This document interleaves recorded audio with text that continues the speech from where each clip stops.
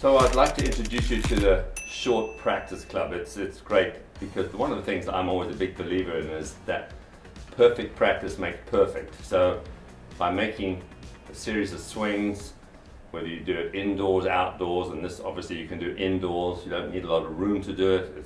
This club is well balanced. The grip, it's got a decent sized grip on it for most people's hands, and it really feels good. So you can actually get the feeling of what you're trying to do in your swing. The more you obtain the feel for the swing, the easier it is when you go out and play. So the short club is something which I really like.